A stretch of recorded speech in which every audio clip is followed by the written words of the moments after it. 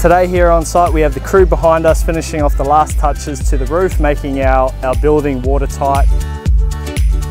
This is a big milestone for us here on site, allowing us to commence the progress of the fit out to the internal level 1 bar and also the level 2 bar.